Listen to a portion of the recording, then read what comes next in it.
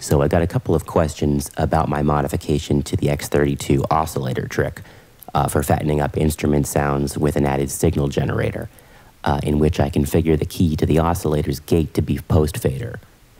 So before I show you how I set this up on the X32, let me quickly show you the big picture goal here.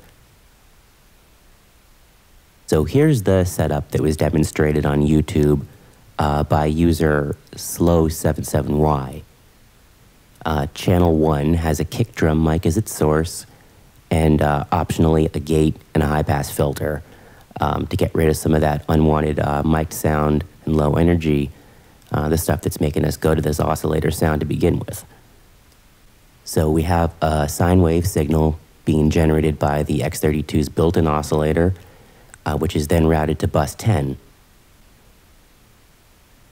Now channel 2, which is essentially our kick fattener channel, is using bus 10 as its source, and channel 2's gate is being triggered by channel 1, the kick drum.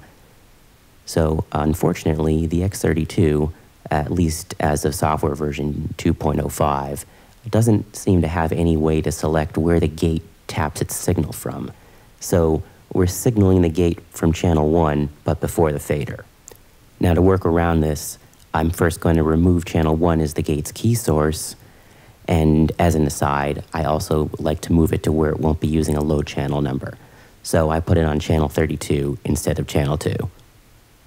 Next, I'll introduce a new bus, bus 9, and send the kick drum to it post-fader. And finally, I route that bus as the key input to the gate on the oscillator channel. So let's head back now to our X32. In my case, it's the compact model, but the features are the same across the product line.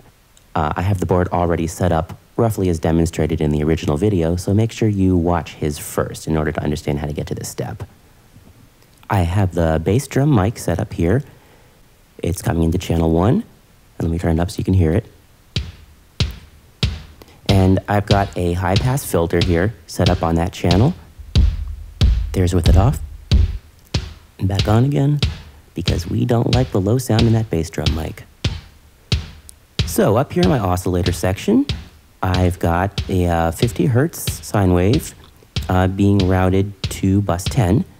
And as I change up my bus layer, you can see that bus 10 has the oscillator signal. Now, of course, channel 2 is set up to be sourced by bus 10. So as I turn it up, hopefully you can hear the thump. You might need headphones. But during a show, you can mix these two around to your ear's content, changing the balance of the original kick and the thump sound. But channels 1 through 8 here are kind of precious real estate, or maybe 1 through 16.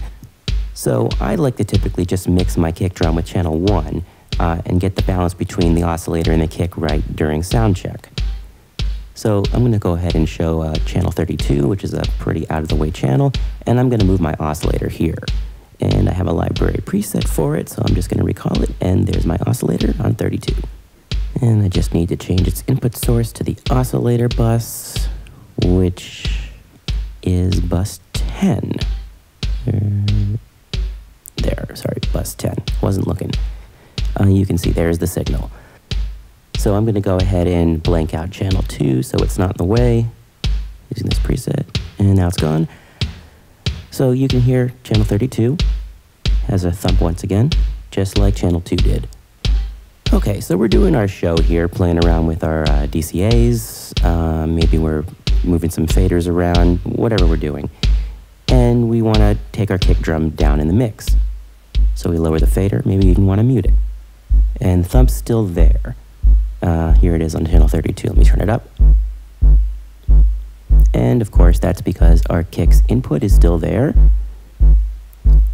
And the gate key on the oscillator channel is pre-fader.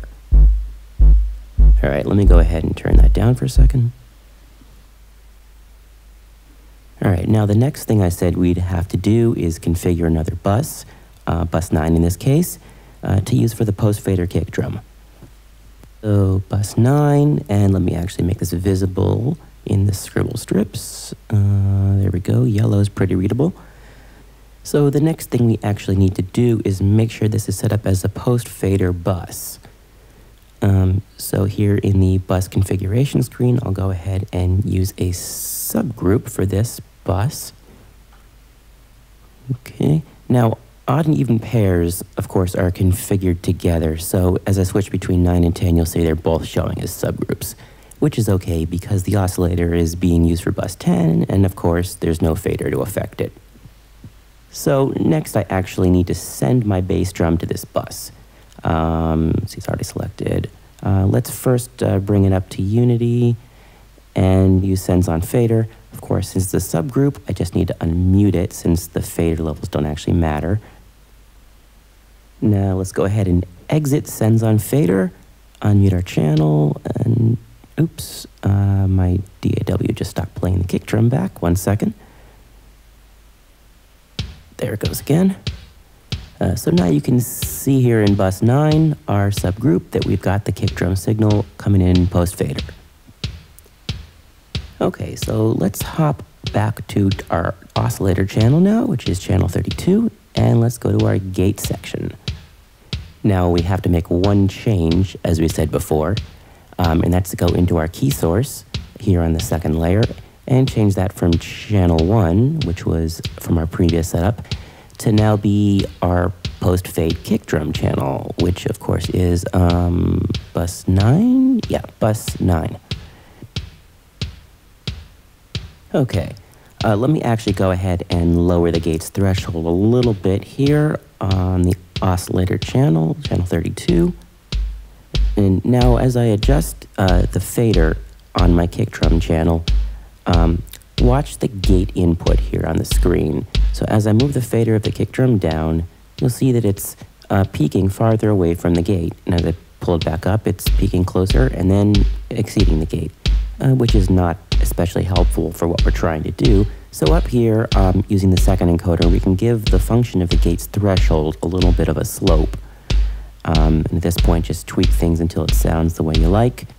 So now as I adjust the attenuation of the kick drum channel, the gate reacts accordingly, giving me gradually more or less sine wave. So I can adjust the kick drum here with one fader, and you know, while I had to use another bus for it, that second oscillator channel is now out of the way, and I can mix with just one fader. Maybe some of you out in the X32 community can suggest a better way about doing this.